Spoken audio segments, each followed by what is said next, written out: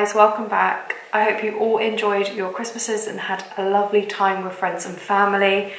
Now that we're going into 2024, I thought I would do a video on preparing for 2024 in terms of creating a vision board and how I'm basically going to prep for the new year.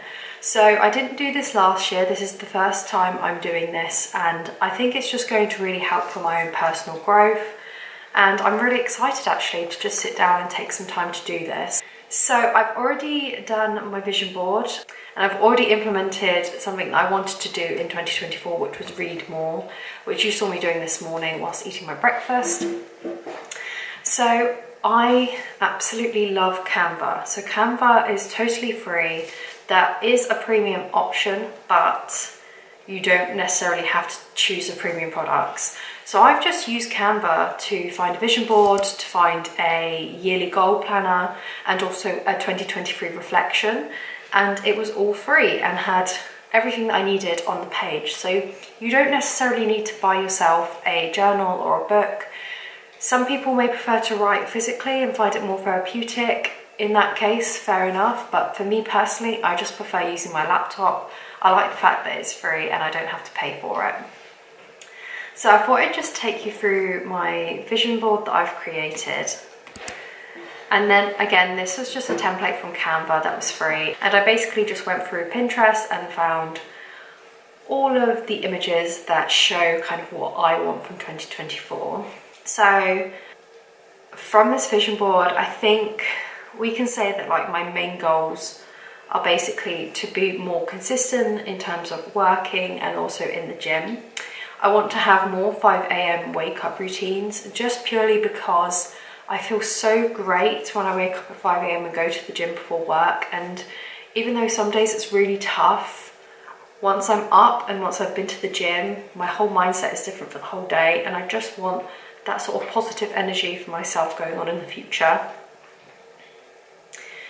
Another thing was that I wanted to read more. So as you've seen this morning, I've already sat down and read a bit of my book. The book that I'm currently reading is Mapping the Bones by Jane Yolen.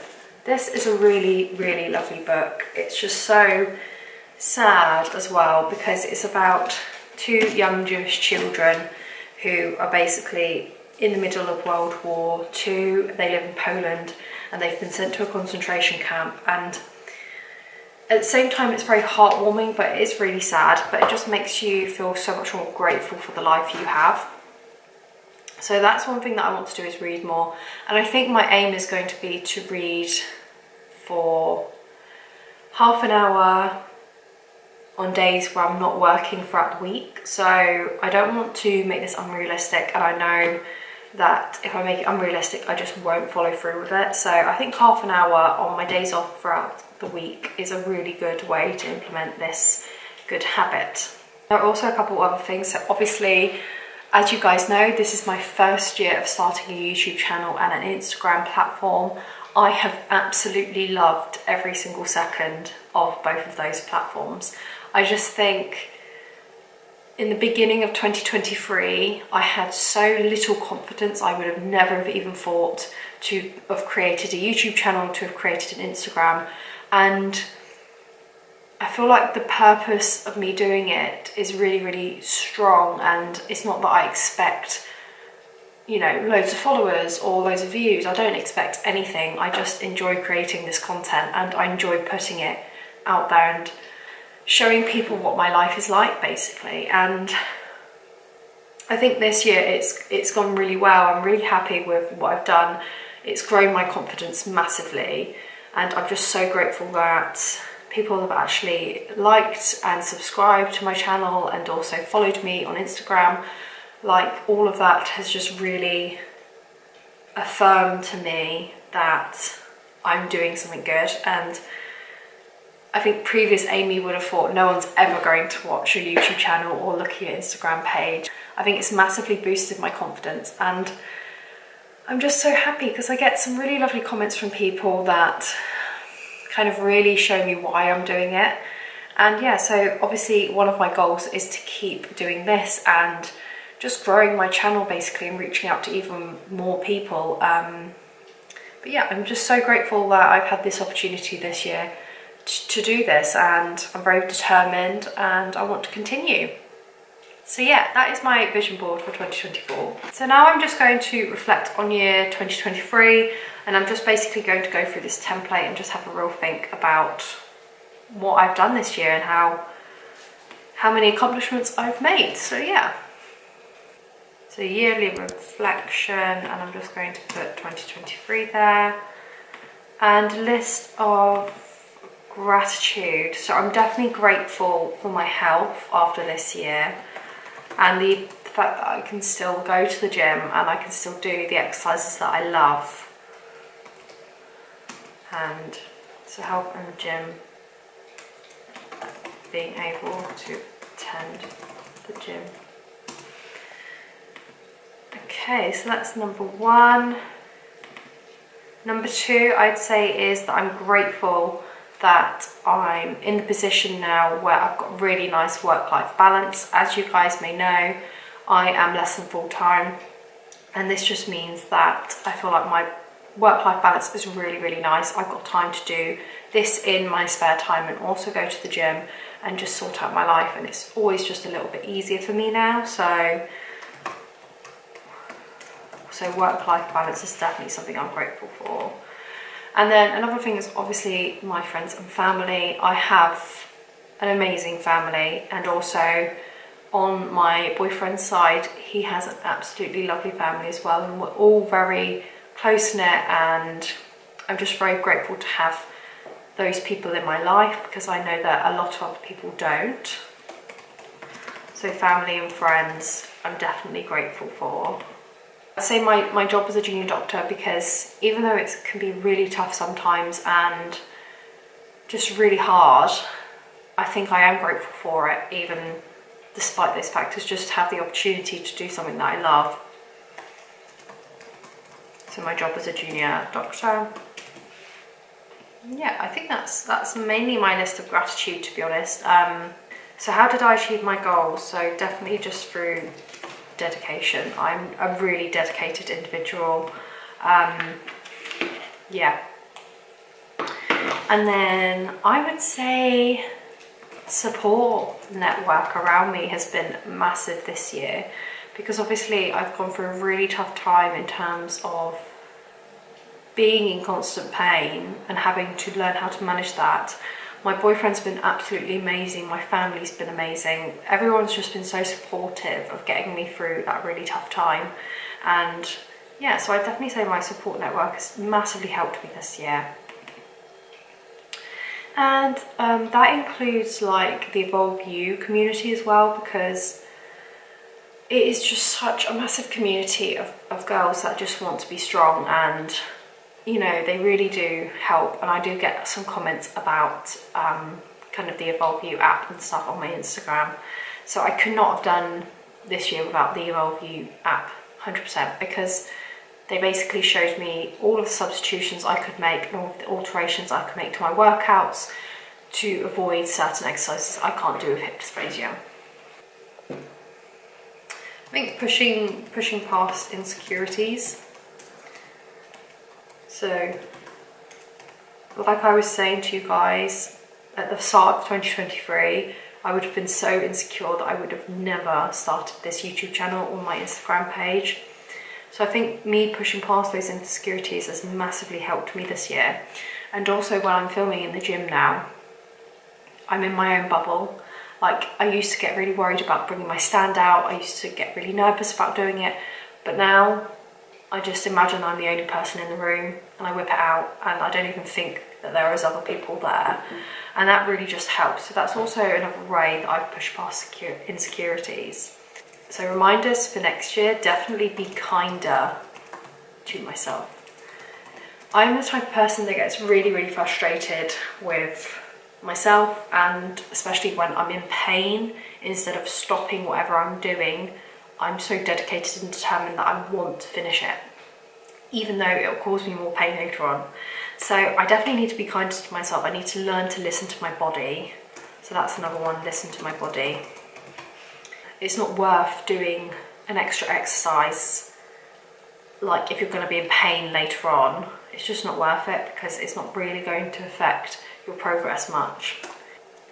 And that food isn't life, because I love my food.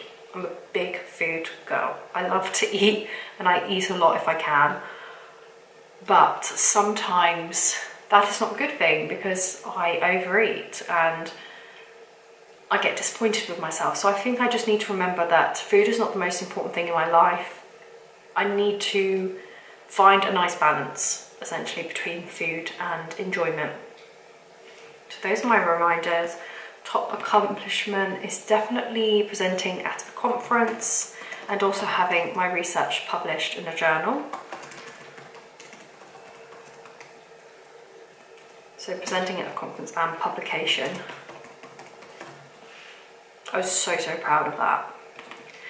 Another one is obviously graduating. If you didn't know, I graduated medical school this year and I'm now a junior doctor. Graduating, starting my content channels, and what else? Consistency in the gym. I've been more consistent in the gym than any other year before. So consistency in the gym. What other accomplishments? Again, confidence in myself. I'm very happy where I am at the moment in life. I feel like I used to be quite needy, but now I genuinely don't feel like that at all. Started a new career. Yeah, so became a junior doctor. Amazing. So that is my yearly reflection. And now I'm just going to sit here and go through 2024's goals. And I've got a couple of planners that I want to do for 2024.